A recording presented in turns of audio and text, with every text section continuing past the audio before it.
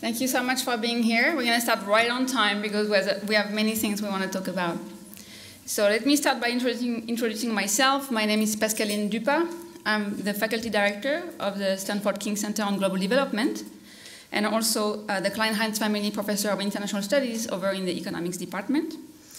Thank you for joining us today for this discussion. Before we jump into the topic for the day, let me just say a few words about the King Center. Our mission is to help improve the lives of people who live in poverty around the world, and we do this through three main channels. First, we support research that aims to inform policy and practice on critical development issues. Number two, we help train the next generation of thinkers and leaders in global development. And number three, we organize conversations, such as this one today, on current issues around poverty alleviation and development. So tonight, we are absolutely delighted to have Esther Duflo as our guest. Professor Duflo is a recipient of the 2019 Nobel Prize in Economics alongside Abhijit Banerjee and Michael Kramer for their experimental approach to alleviating global poverty. Esther is the Abdul Latif Jamil Professor of Poverty Alleviation and Development Economics at MIT, and she co-directs the Abdul Latif Jamil Poverty Action Lab, JPAL, which she co-founded. Our research has been very influential in helping understand the economic lives of people living in poverty around the world, and in helping identify solutions in terms of improving access to health, education, financial inclusion, improving the environment, or preventing its degradation, and improving governance. Beyond our academic achievements and our impact on the world, Esther has also been a role model for many of us. For one, I've had the wonderful honor and privilege to be one of Esther's mentees for over 20 years now. I've also had a chance to collaborate with her on a number of projects. So it's my very, very special honor to welcome her here at Stanford today to speak to us about a topic that is of utmost importance. Indeed, the question which is currently top of mind for many of us is the interaction between climate change and poverty. And that's what we're going to be addressing today. Professor Duflo will discuss the disproportionate impact of climate change on people in poverty and why countries need to invest in policy innovation, not just technical innovation, to confront it. Now, with extensive, I guess I forgot to move the slides. I'm supposed to move the slides. Okay, so, all right, sorry. You'll see Esther on stage, so I can skip straight. Now, with extensive experience in policymaking, who better to moderate this event than Arun Majumdar, who is the inaugural dean of the Stanford Doerr School of Sustainability and the J. Precourt Provostial Chair Professor here at Stanford University, as well as the chair of the advisory board of the US Secretary of Energy. His current research focuses on redox reactions and systems that are absolutely fundamental to a sustainable energy future. And we are very glad, Arun, that you are here to moderate today. So thank you both for joining us. And without further ado, let me welcome Professor Duflo to the stage. Thank you very much. I am very happy to be here. Very happy that Kim and Bob and Dottie are here also. It's particularly a great privilege to speak at the King Center in the presence of the kings themselves. So we are grateful for the work of it's a collective we, including Pascaline, the Stanford University, but also us at JPAL are very grateful for their support, and in particular for the support in trying to tackle these twin challenges of poverty and climate change. And what I want the point I want to try to make today is how the two topics are extraordinarily related, in that it's the climate change, the progress of climate change might, in relatively short order, undo a lot of the gains that we have experienced in the fight against global poverty in the last few years. I'll try to explain some of that today. And also in the other direction, in that I think it's going to be very difficult to really make a dent on a real and sustainable solution and a fair solution to climate change without thinking about what it entails for the poor. So let me start. Basically, I'll proceed in three steps. The first one is to recognize that the responsibility of climate change is primarily with the behavior of rich country citizens. Of course, we know that historically, and people are perfectly willing to recognize that it's the case historically. It's the path of development that was followed since the Industrial Revolution that has put so much CO2 in the atmosphere. But usually after that, there is this next sentence yet. But today, of course, there is China, there is India, and they are great contributors to the emission that are responsible to climate change, which is true. But it is forgetting one thing important, which is a lot of the pollution that is being produced in China, a lot of the emission that come in China, and actually in India as well, are emitted in the service of the production of goods that are consumed by citizens all over the world, and in particular by citizens in rich countries.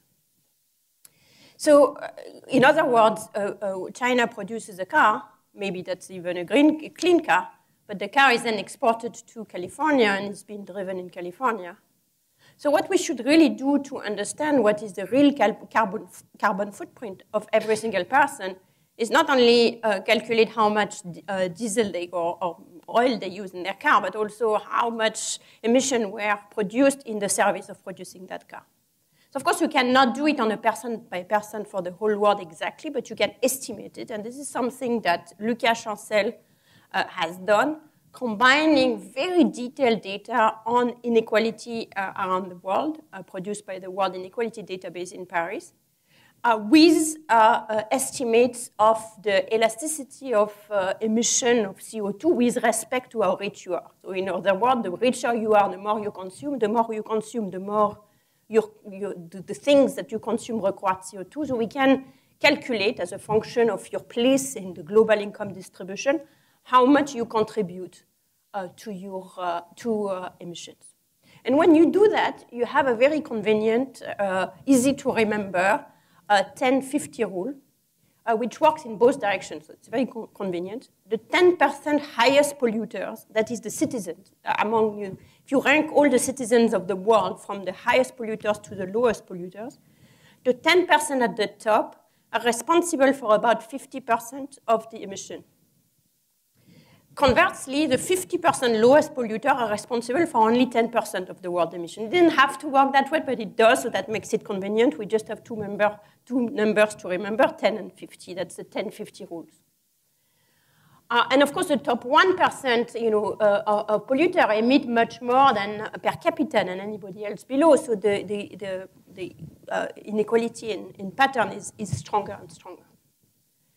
What this means, and this is not work from Lucas Chancel, this is parallel work that estimates the individualized carbon footprint using different data and reach almost the same conclusion, is that you can now take all of this, each of these polluters and assign them to the country where they live, and you get this map, which is not going to surprise anybody, but the high polluters mainly live in rich countries. So that's the first part. Even when we take into account, not as a matter of history, but as a matter of today, the emissions responsible to climate change are mainly due to the behavior of the richer people in the world. Most of them are in our part of the world. What this means is that if we, in Africa, for example, is responsible for essentially none of the emissions in the world.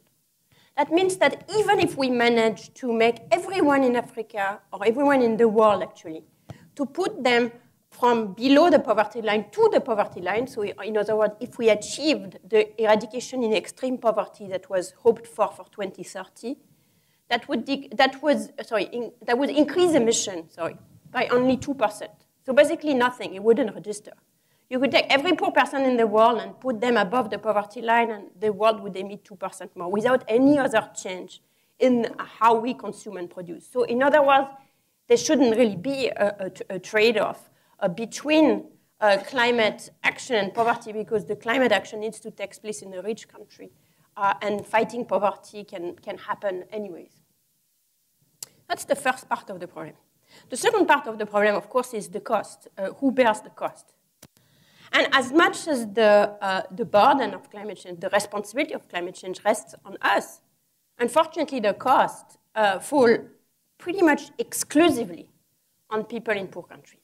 So, of course, it's hard to tell you that when you're in California and you go from forest fire to inundation. And I'm not even sure it's very political, because people here need to believe that it's a problem for them. But between us, it is good to keep in mind that the magnitude of the problem that we are going to experience in the next 10 years, 20 years, 30 years, till 2100 are completely disproportionate if we live in a poor area or in a rich area. Why is that? Well, the first part is that most poor countries are in places that are already hot today. That's unfortunate, but this is what it is. This is our temperatures today, or heat map of heat temperature today. So, of course, the Sahel is already quite hot. So is India, Pakistan, the northern part of Latin America. Now, that means that take any climate model and superimpose it on this map. You're going to have more days that are above 35 degrees centigrade, or, which is really the type of days that become too hot for human survival in a long run, or terrible for culture, and so on.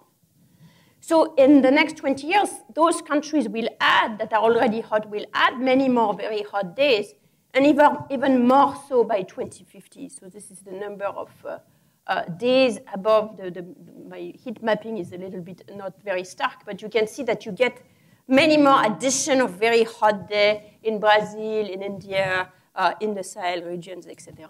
So that's the first problem. The second problem is that the cost of a very hot day in terms of, for example, the increase in mortality is not the same in a rich country and in a poor country. Because if you're in a rich country, well, a lot of people will work inside, so they can work in air-conditioned area. They are not as dependent on farming. They have air conditioning in their house, and so on and so forth. So consumption is actually protective against climate change. If the Texas and Punjab add the same number of very hot days, above 100 degrees, many more people will die in Punjab. Almost nobody will die in Texas. So this is here an example of comparing Saudi Arabia to Pakistan from work by Michael Greenstone and others at the EPIC lab. And what they find is that these two places will have very similar number of very hot days. But in Pakistan, many more people will die, and in Saudi Arabia, almost nobody will die, simply because that's their estimate of how well they will be able to be protected by their environment. Overall, if you combine this data, you can see here on the map the extra mortality for every day above 35 degrees that this place would experience. And what you see is that in places where it's super cold, like in Russia, they're really not used to deal with hot. So if they get extra hot days, they would have many more deaths because of that, but they won't get them, so that will be fine. In places that are very poor, like for example here in Africa, they will suffer a lot from any extra day at 100 degrees because they are not very protected against that. Now, if you combine the two, the fact that there will be more hot days and these hot days will be more costly, you get this map, which is a heat map of mortality costs, which is the extra deaths that are imputable to climate change. This is, again, this type of maps also come from Michael Greenstone's work. And you can see that it's where you're going to, the blue zones are zones that are going to benefit. So the north of North America, Canada, Boston probably are going to benefit from climate change because we won't be too cold in the winter. The Sahel region of Africa, the north of South Asia will suffer. By the time of 2100, in terms of extra death, you can see a big red blob in Africa. The US is mostly blue, not really benefiting. And then, of course, there is substantial uncertainty around this estimate, which is captured by this distribution here. But the point is really the color of the maps, which is that where are the costs? The costs are mainly in the poorest place in the world. So that makes, and how big are these costs?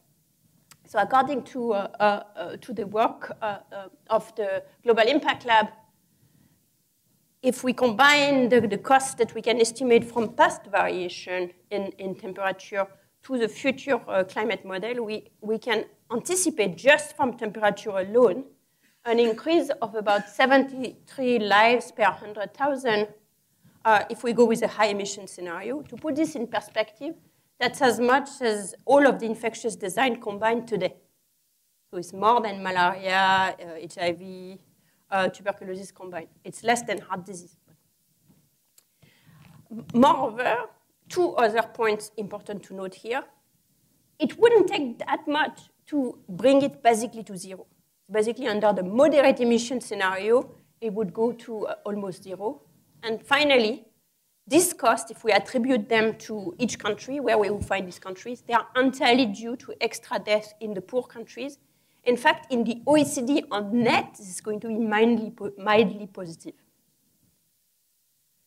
Of course, temperature is not the only problem that is with climate change. We can expect coastal damage and you know, other catastrophes that I don't want to talk about.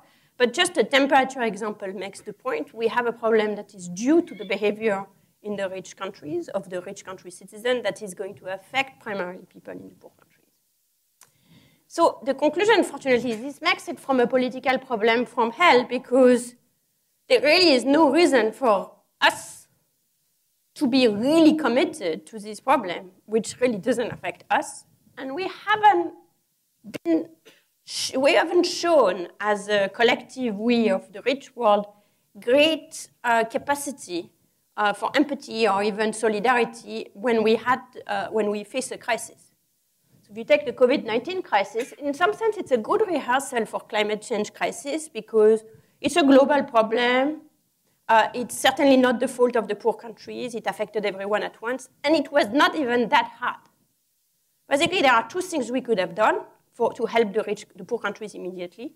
One is make sure that there was a flow of funds that would help them spend about the same amount of money corresponding to their GDP that we were spending on ourselves. So the rich countries spend about 27% of their portfolio in fiscal stimulus measures. That's fine. Not 27% of their GDP in fiscal stimulus measures. The poor countries spend 2% of their GDP in fiscal stimulus measures. And of course, the GDP of the poor country is much smaller. So it's 2% of a much smaller GDP. It would not even have registered in how many trillions we were borrowing, we being the US or Europe, to bring them up to the level of 27% of GDP. It just would have been rounding error.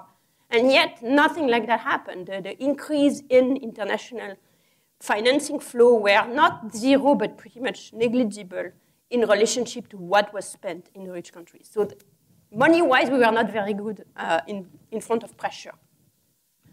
The second example, of course, is vaccination. Countries came together, created COVAX, and then immediately proceeded to hoard all the vaccines, so COVAX had nothing to buy. So what this means is that, I think what this taught me is that we're really, as a world, not very good for multilateral action in face of a crisis, so we better get organized now before we are so in the crisis to organize joint world action to deal with this issue, that there is nothing the developing countries can do to address this problem, but yet they are the ones who need to suffer from it. So we need to think about it now. So where are we today? It's a somewhat unfair characterization. But the first part of it is there is not enough money flowing towards low and middle income countries. The commitments are too weak. They are, even if they are too weak, they are not renewed anyways. They are not carried out. So basically, since Copenhagen, it's been disappointing after disappointing. The COP27 created a fund, great, loss and damage fund, but there's no mechanism to put any money in it. So now that there is a fund, I think it's a good time to think about how much money to put on it. Another place of where we are is, in my opinion, there is too much reliance on technological solution and too much reliance on win-win solution, and not on the necessity for us to change how we behave. Like, we not only need to drive cleaner cars, we actually need to drive less cars. There is a huge attraction for win-win. It's very human. So this desire to find a technology that is going to take us out of this problem. But randomized experiments that were concluded trying some of these technological solutions are pretty disappointing. So, for example, there was during the Obama era work done on weatherization of homes, which, with a nice, very big experiment, which showed not zero, but close to zero impact of weatherization of homes on energy consumption. Certainly not enough to make a dent in the problem. Similarly, work by Nick Ryan looks at energy consulting in India, trying to help firms in India reap the low-hanging fruit of spending less on energy. The firms did save a bit of money on energy, but then they immediately turn around and produce more, such that ultimately they actually emitted more, not less. So we can't rely on technological change alone. On the other hand, there is actually good news on what we can do to change behavior, again, from randomized experiments where people, for example, who receive reports on how much they consume are willing to consume a little less. The second point I want to make is that we cannot tackle climate change without tackling redistribution across countries. Because of this fundamental unfairness of the process, no adaptation fund will mean less mitigation. Why? In the absence of fund for adaptation, becoming richer as fast as possible is the best protection. So this is exactly the position of India in climate negotiation. They're like, you're very nice, but I'm not going to go out of coal unless I can have commitment that I can protect my citizens against the warming that is happening. In the meantime, we need coal because we need air conditioning for all of them. So the lack of adaptation funds is also ensuring that there is not the mitigation we need. We cannot tackle climate change without tackling redistribution within countries. And that is because this is a picture from France where there was a short-lived effort to impose a carbon tax that led to massive protest. What this T-shirt says is money for climate change is in fiscal paradise, not in the pocket of the proletariat. And the idea is that the incidence of a carbon tax goes mainly on the poor, and that there's no reason for the poor of France to finance either. There is no political will for the poor of France to finance the poor of the world. It's unfortunate, but it is what it is. And there is certainly no desire for the poor of France to compensate for what they perceive to be the misbehavior of the rich people of France. Similarly, in India, there is a tremendous overuse of electricity, which leads to overuse of water as well. So governments after governments tries to solve this problem by asking people to pay a little bit for power, and in exchange, give them kind of a lump sum to compensate them. And government against government fails in this operation because they are not trusted that this redistribution will actually take place. So here is, in one slide, a blueprint for a serious commitment to funding for low and middle income countries that takes these two things into account. Promises are not sufficient. We need a commitment to a mechanism that is going to, year after year, very regularly, raise money to be spent in the poor countries. Since the contribution to the problem is intimately linked to inequality, then also the solution might be linked to inequality. So a possible solution would be to have minimum taxation of either wealthy individuals or corporations. I highlighted corporation because I don't think wealthy individual is a very feasible plan at the world level. But corporations will really not very far because there is already an international negotiation for minimal taxation of corporation.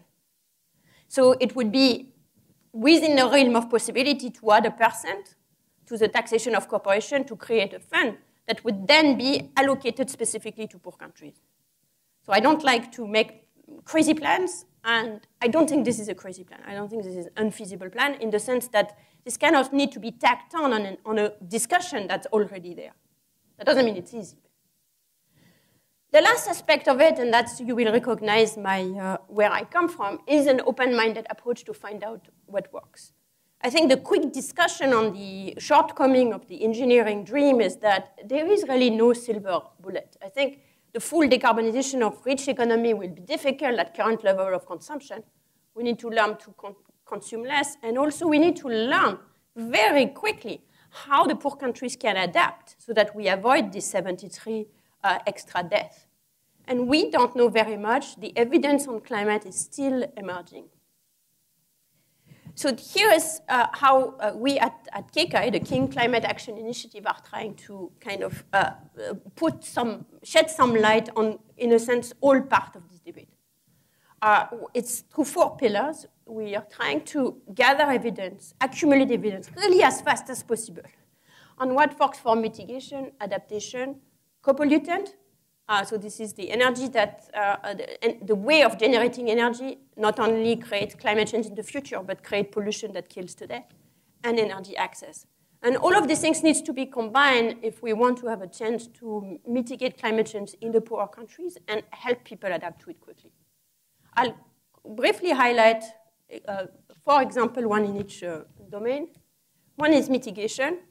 So that's the idea, very common, very popular, of payment for environmental services. There are a lot of forests in developing countries. The forest is there. You could pay people to conserve it. There is a lot of climate or carbon credit that are actually paying for that. Not that much evidence whether they work or not.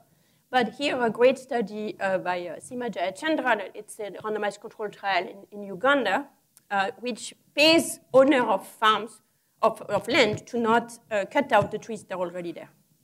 And she finds an increase, in tree cover increased by decline by 4% in treatment villages compared to 9% in control, so you avoid 5%, without displacement to deforestation on other lands. It's a very cheap way to achieve mitigation. Another example on the co-pollutant and also innovation is work by Nick Ryan, Michael Grenson, Rohini Pandey, looking at a groundbreaking emission trading scheme in Surat in Gujarat, one of the most polluted places on Earth. This is actually a pilot because it's not CO2. This is emission of suspended particulate matter. So this is really the tiny particle that will make you choke. But they worked with the government to set up a whole market for farm to exchange permits of pollution, and that led to 20 to 30% reduction in affected plants at very, very little cost, because it turned out that some farms have a lot of excess capacity for cleaning that they were not using. So absolutely a wonderful, very, very important project that's now been scaled up and adapted in other states and can be a model, not just for the developing world, but actually also for the developed world about how to make emission markets work. Example for adaptation is rainwater harvesting. So in places that are already severely degraded, for example, the Sahel region in Africa, it's possible we have to find new ways to put back degraded soil into operation. Here is an example, work by Kelsey Jack and Jenny Acker, looking at this called, in French, it's called demi-lune, so or half moons. So the idea is really simple. It's really a lot of labor, but you are putting a half moon in order to collect the rainwater, which allows to put back the moisture every time it rains. The moisture is maximized and go back into the soil, which allows people to restart growing in places that were considered to be kind of done for. Here, training was sufficient to lead to an increase of 95% in take-up, with a crop income increase of 12 to 14%. So I gave you mostly examples where we had positive results. There are also examples which I cited along the way where it's not as positive. It's always a combination of the two. But the point is that there is so much to learn, and there is so much that once we learn, we can scale up and adapt. So if we go back to the fund that I was calling for, that fund can be in part used to immediately compensate people who need help, for example, because of flood or a drought, but also go into innovating the strategies that are going to take us out of this quagmire, hopefully, and not undo the gain in poverty. So in conclusion, the COP27 has opened a huge window of opportunity, which is this fund. We now need a lot of people to come together to try and see whether this can be combined with a robust funding mechanism. And this is going to be a combination of really all the political goodwill we could find, combined with a lot of creativity and ingenuity in using these funds. Thank you so much.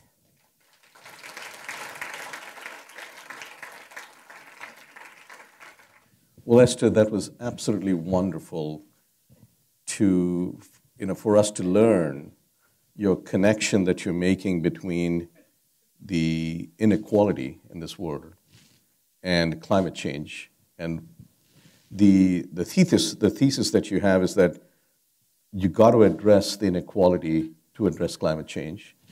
And you laid out some of the disparities in clear fashion. And there are so many questions out here because it's a rewiring of our brain to even think that way. And just for everyone's sake, I'm not an economist, so I'm not sure I'm qualified to ask you these questions, but it's something that I think is there in everyone's mind. And we will open it up for questions in about 15 minutes, so be ready with your hand up and your questions ready.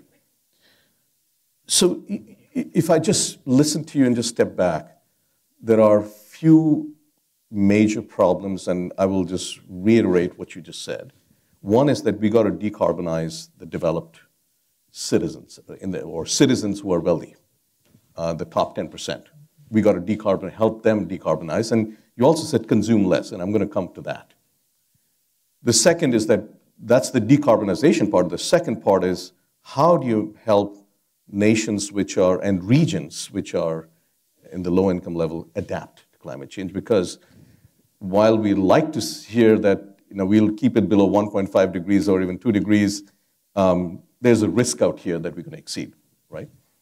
And then there's, for the adaptation and for the development to address the poverty, there needs to be a transfer of wealth to those countries. And the question is, do we have the mechanism? That is the broader, the higher level messages. So let me start with this. And when you started off with the 35 degrees Celsius, it reminded me of a book I started reading called The Ministry for the Future. How many of you have read the book, Ministry for the Future? If you have not, I would strongly recommend you do that. I had the occasion to interview, like this, the author, Kim Stanley Robinson. And the book starts with an event of wet bulb temperature exceeding 35 degrees in Uttar Pradesh, in India. And 20 million people die because humans cannot survive wet bulb temperature beyond 35 degrees Celsius. And that kind of pushed us in my research group to look at what are the predictions like and what happens between 30 and 35. It's really bad also. And if you don't have air conditioning, you're in trouble. So given all of that, are we doing enough from the developed countries on the first problem to decarbonize fast enough? And where are we? Are we failing? Are we on pace with the change of climate change? And what needs to be done right away? You asked for a call to action. What is the call to action for the developed regions and countries? Well, I'm not really a specialist of the richer countries, so I don't know if I'm the person to answer that. You tell me. But no, it's like that seems pretty clear. I don't know. It seems to be I hope it was a softball in that. No, I mean, it is clearly no sense of. There is no sense of the urgency of the change that are needed in the rich countries. And as I explained, most of the decarbonation part has to happen essentially in the rich countries. That doesn't mean the poor countries don't have a role to play because, for example, there are forests that could stay there instead of burning, which would make a big difference. Indonesia, Malaysia is burning peat forests to put palm oil. But then who eats the palm oil? We eat the palm oil. So eventually, even what is happening in poor countries is a connection to us. So it is clear that we are not doing enough in rich countries. But the question is, then for all of us, is like, how do we do that? And people who are coming more from an engineering background will say, well, we have to improve the engineering. We have to, and that's certainly a part of it. Have to change the technology, move to renewable, become more energy efficient. The social scientist in me wants to say, well, there is also a lot you could do on the behavior. The European carbon footprint, a European carbon footprint conditioning on where you are in the income distribution is so much lower than the carbon footprint in an American. And we are not, Europeans are not sadder as a result. So I think there is a lot in our consumption behavior that is a matter of habit. And it's a matter of social norms. So we think it's, since our neighbors have big cars, we also should have big cars. And since we have 2 big cars, if one of them breaks down, we think we should kind of replace it. So there is this kind of post-social norm and habit without necessarily a clear sense of whether that produces happiness. I think people are very unclear about what makes them happy and don't have a good sense of what is important in their life. So actually, even though I'm a sort of techno-pessimist, I'm actually a behavior optimist in the sense that I don't think it's that hard to push people around. You take Paris, nobody used to cycle. And now everyone cycles. And it really took, it took one strike where the subway was not working anymore. So, and then, some investment in cycle line, but not even, it has completely changed the place, and now it's in place. So I think there is a lot that can be done to change behavior. And in this country, from my perspective, the discussion is not enough about that and too much about we have to keep the exact same lifestyle and then power it cleanly. So let's go to the consumption side. I completely agree with you. If you look at just the consumption data, it's a super exponential per capita also. And if you add the population growth, it's just ultra super exponential. So what policies would you introduce to reduce consumption when the metric of success in a country, let's say, is GDP? And that's GDP production, but people are producing because someone is consuming. So are there metrics of success? Are there economic policies to improve a different metric of success to reduce consumption? Yeah, that's a great question. So I think historically, at least for decades, I don't know exactly since when, but it started, maybe at the Industrial Revolution, maybe Simon with the war. Kuznets, actually MIT. The metric of the leagues of the scores in the leagues of nations were expressed in terms of your GDP, and that's true both in rich countries and in poor countries. And a lot of wrong decisions were taken in the feeding of that particular monster. So I think it's a monster for 2 reasons. The first one is we don't eat GDP. It's not very important. What should be important is like people. So in developing countries, it's simple. If people, or here, there was an article in the New York Times 2 days ago about child mortality. It's much, much, much more important the lifespan that people have, how many years they can have healthy lives. That should be much more important than GDP, and GDP should be seen to be a mean to arrive to that end. And by getting focused on GDP, we forgot that. I don't mean to say that GDP is, we should not at all be concerned about GDP. In poor countries need to grow. Because there is no way to reduce poverty in very, very poor countries in Africa unless the GDP expands. But as we saw, that will contribute zero to climate change.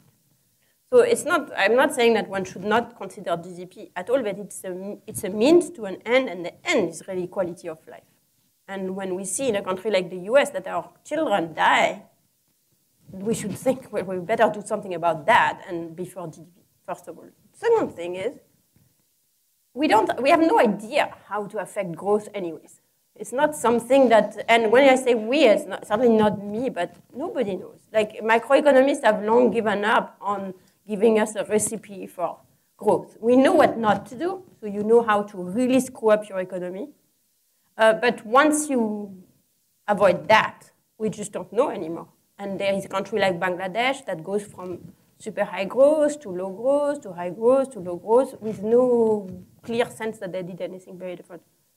On the other hand, we have very good tools to improve this very direct measure of welfare that we should really care about, which is health and mental health and going to school and women being able to have a job, and you name your list. And there are many things we already know, and there are many things we know how to know, because these are very well-defined problems for which we can design experiments if we don't already have the answer. So by defocusing on growth, so I don't even want to say we have to do degrowth. I say we have to stop thinking about growth per se and come back to what it is we care about, which is human life. And then we can make progress, both in rich countries and in poor countries. So is Human Development Index a better measure? And we don't need to, in my opinion, we don't need to index it. Okay.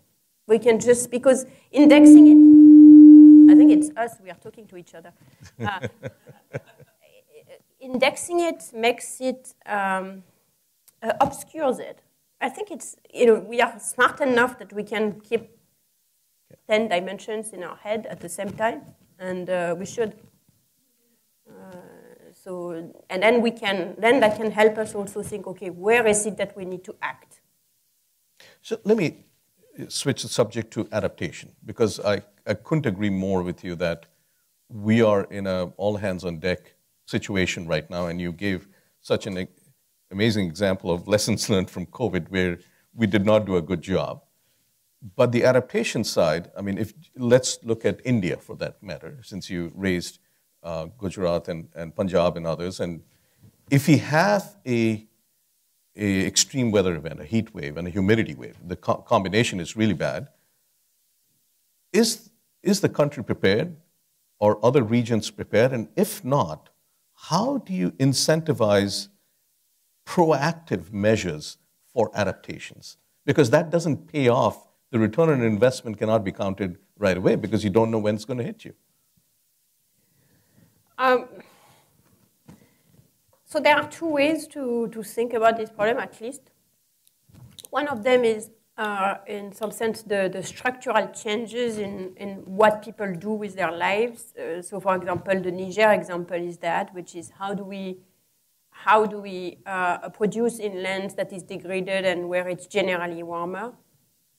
And there I think we have very little, we have way too little evidence. We need to really do much more work on adaptation.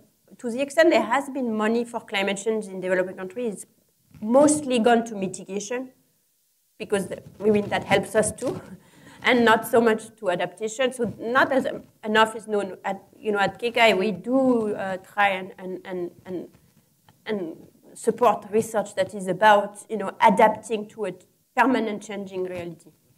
Then there is a second part that you ask is, what do we do when there is a catastrophe? And are we prepared for a catastrophe? And I think we are not, but we know a bit better about how we could be. And there COVID was particularly was useful, and we also have learned over time much more about how to structure social protection and how to structure a social protection system that is ready for people who are facing a large crisis, to avoid. So basically what you want to avoid is to avoid plunging them into a poverty trap that will take a very long time for them to go out. So going back to the COVID example, the great success, really huge success of both the US and Europe is that the money that was spent avoided people jumping into poverty trap. And the moment the economy could restart, the economy was ready to hum. It was good for equity, and it was also good to get the economy in place quickly. Now, what happened in the poorer countries is that, as I said, no money was available. People could not borrow to finance more social protection. So mostly they didn't have help. For example, in India, it was very patchy whether or not people got financial help during COVID. Some African countries managed to have programs like Togo, for example, others did not. on balance, the result is that when the economy is reopened, the rich economies restarted very quickly, and the poor didn't. And today, the prediction of the IMF for the low-income country is negative growth coming forward in 2023. Now, of course, then there was the Ukraine crisis and the increase in food prices and so on, which doesn't help.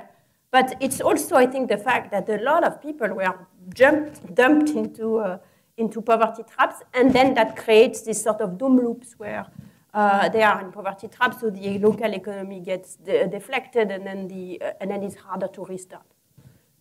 All that to say that if we want, I think we have a good idea of what we need to do to be prepared for a catastrophic event like a drought where places need to meet. We need to find a way to have money in the hands of people very quickly. And in many countries, most countries in Africa, for example, are almost ready to have that, in the sense that there is people have money on their phones, people have electronic wallets. It wouldn't take much to have basically a pipeline ready that would make it possible to act quickly to get money directly into the people in case of localized climate disaster, which would allow the doom loop thing. Which would avoid the doom loop thing. So go back to my fund that I'm calling for creating. One use of this fund could be in advance of the crisis, invest in the pipeline, the infrastructure, so that everyone is connected to a spigot that can bring money to them when needed. I think this is within our reach. It's a lot of work, but organizations like Give Directly, for example, have done tremendous efforts. Governments are ready in a lot of places. In Togo, the government managed to put their COVID thing done in 3 weeks. It was just amazing. So I think we could make that happen. And then these funds would have money to actually put in the pipeline when it's needed quickly, without having to negotiate for a few months about whether the special drawing rights can be moved from rich country to poor country, and at what cost, and do we really want to do it, and so on and so forth. It should really be automatic. You take, again, Togo. They put in place their system for COVID help in a few weeks, and then they didn't have any money. So you say something very fascinating out here, is that in those parts of the world where it's low income and the infrastructure is not there to adapt to climate change, but they are the same place that we have digital finance and digital payments. And so use that as a platform for that so the tax that you're going to put to the corporation, whatever the number is, that's going to lead to several hundred billions or $1 trillion per year.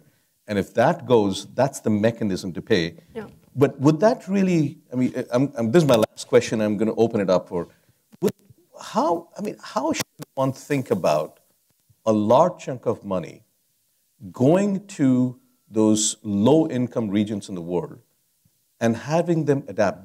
Does that need a governance structure to leverage the money properly, to create warehouses with air conditioning in case or for water or other adaptation measures? Yeah, so that's the part of the plan where I need to do some of my homework.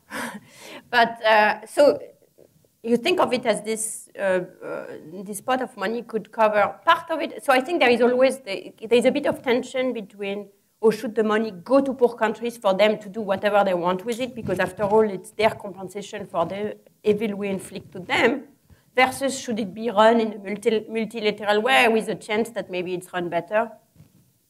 So I think that this idea of getting people within reach of a direct transfer whenever there is a warning that there is a drought is a sweet spot for part of the money, because then the money goes straight to people and goes straight to people who need it. And I'm not saying it's without any governance problem, but it helps.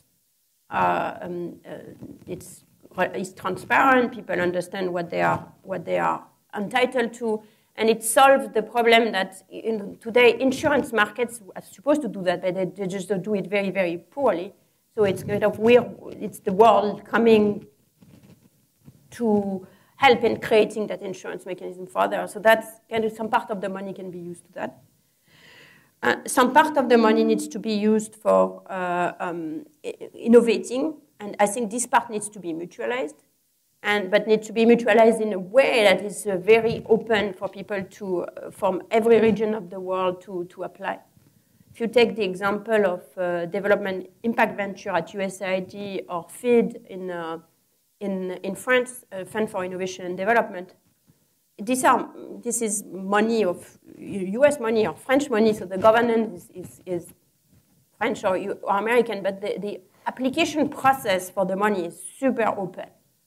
And anybody can go, and you don't need to, the application process is very smooth, and people get, their proposal gets handled quickly, and you can apply for just a little bit of money for ideating something that's, needs $15,000 for, or you can apply for millions of money for helping scale up an effective solution.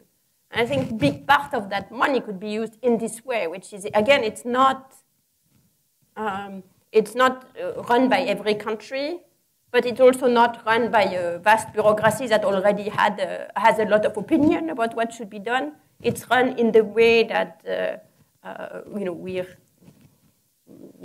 run big parts of JPAL, for example, or KK, or the King Center here, which is like people apply, present their project, evaluate. Many things will not work. Some will work, and they will be the solution of tomorrow. Fantastic. Okay, let's see. Just by a show of hands, how many people have questions? There are quite a few. So here's what we're going to do. We're going to group a few questions. So let's start from the left, and we'll go randomly. Whoever has questions, just say on the mic, just tell your question. Where's the mic? If you could just give 2 or 3 people the mic, and let's hear them questions and group them, and then we'll go to the next group. Okay, quickly. State your question quickly. Hi. I guess my question is, there a lot of low-hanging fruit in the world of poverty, whether it's in agriculture, education, etc.? Where do you see the direction in this field going, and like the biggest things we should be tackling in the next decade? Low-hanging fruit and poverty. Okay, you had a question out here. Next question. So my question is that you talked about consumption being reduced, and we did hear about the individual consumption being reduced, but consumption is a product of the number of people on this planet and the per person consumption. So do you have any take on the population as a whole being reduced, or where should it be reduced and how, and et cetera? Great question. How do you reduce consumption to? And then the third one, and then we're going to get to answers. Yeah. So question on changing Americans' behaviors, which reminded me of something Jimmy Carter said in the 1970s during the energy crisis, in which he made a speech that similarly criticized American materialism and encouraged us to adopt energy-friendly habits. But Carter's speech was more of a prescription rather than an actual policy proposal. And I'm wondering, beyond any moral or philosophical arguments, are there any formal mechanisms through which we can incentivize Americans to adopt more climate-friendly habits? Thank you. Fantastic. So again, the same behavior, consumption, as well as the low-hanging fruit. Let's get to your answer. Low-hanging fruit, I don't know. If I knew, I would pick them. I think I think they probably are. We just need to figure out where they are. And so the key is to not be looking for. It's fine to look for low-hanging fruit, but we shouldn't be looking for silver bullets. And I think that's a little bit, it used to be a problem in the poverty field, where people were really attracted by this one solution that was going to solve the entire problem, and the one solution changed over time.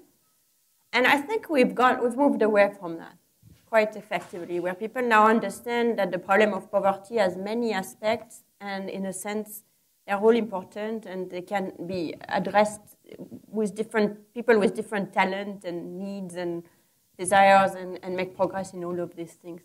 In the climate field, I think we are a little bit too for the hunt of the magic bullet, and not realizing that it's going to be a combination of many things. On the consumption issue. Yeah. Population decrease may be one of these magic bullets. You know, the world population is actually not increasing as fast as what's predicted even recently. So fertility is really collapsing in many countries. In some countries, this is actually the problem of the future, like it is, for example, in China. But in basically the world at large, there are very, very few places where we can think that population is the source of massive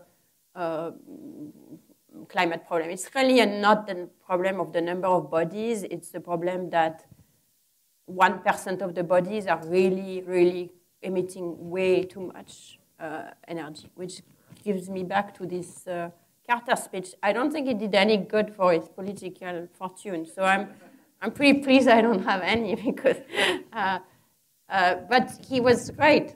Now, there are many ways to get at that. One way, which again would not do any good for my political fortune, would be to have to go back to a more progressive taxation system, which we used to have in the US until not so long ago, including under Republican administration, where the top tax rates used to be quite high. And then if you don't have too much money that is available for you to consume, then you are going to consume less. And but we've moved away from these very high marginal tax rates to very top on very top incomes, and I don't know if there is a return to that anytime soon.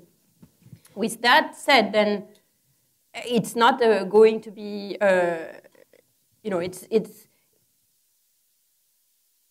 in the U.S., in a country like the U.S., I think it is probably more likely to work through regulation, so really quantity, like limitation of what people can do. In France, we are talking about limiting people. This seems anecdotal, but ultimately it accumulates. You know, people shouldn't take flights when they can take the train for less than 3 hours. And this is something which maybe 2-3 years ago would have seemed like impossible to adapt, and now it's pretty accepted. Heavy taxation on aviation fuel, in particular, what's being used in private jets.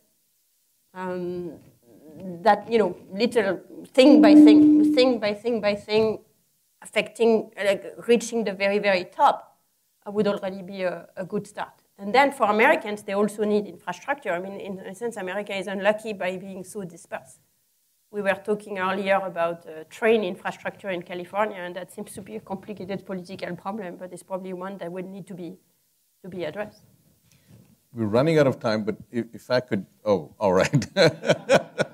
Let's come to the middle, and let's favor some students out here. There's a student over there, and there's a student out here. Yeah, go ahead. My question is that, is there a level of agency in regards to climate action in the poor countries? In that, do the people in the poor countries realize that actually climate change is happening and why it's happening? Because in my opinion, I feel like that does not really happen, and there's less education of why it's happening and actually why it's happening and where is it coming from. And in that way, you find that Western is the one that pushes more for climate action, but the people in the poor countries do not really know what is happening in terms of the literacy in regards to climate action. There's another student out here. I remember this article a few years ago that explained that around 70% of carbon emissions was caused by corporations. So in these spaces where we talk about climate change, we often talk about individuals, but have you considered that in this effort of decarbonizing, like what are some approaches that government could take to target climate change focused on corporations instead of citizens? And would you say that this would be more effective? And there's the last question. Go ahead. Quick question. Quick question. Okay.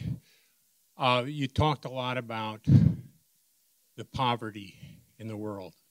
the 7 billion people in the emerging markets produced in 2000 20% of the global domestic product. By 2020, in that area, or close to today, they produce 35%. It's mainly due to China, but China was the first one out of the basement. And I think that you're underestimating the power of those people in the 7 billion area and of them improving their condition. Is it a question or a comment? It is a question.